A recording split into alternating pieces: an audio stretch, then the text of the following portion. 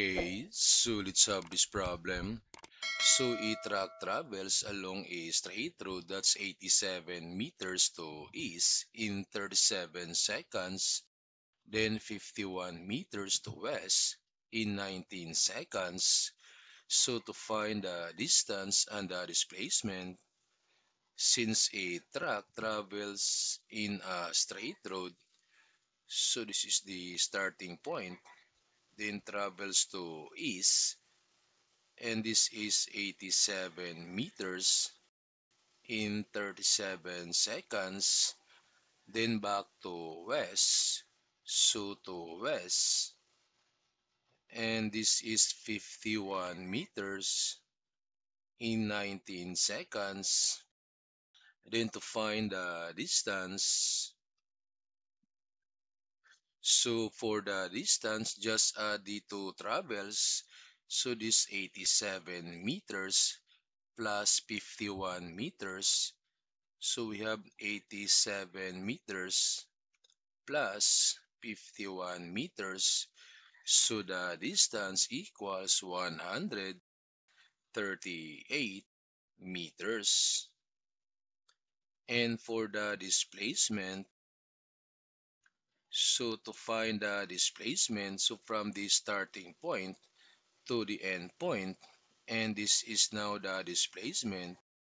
So the displacement now is equal to this 87 minus 51, and this is the displacement. So we have 87 meters minus 51 meters. So the displacement equals 36 meters. Then this time, if you want to find the average speed, and the average speed equals the total distance over the total time. So the total distance is 138 meters over the total time. So that's 37 seconds plus 19. So total time is 37 seconds plus 19 seconds. Then this is equal to 138 meters over 37 plus 19. This is 56 seconds.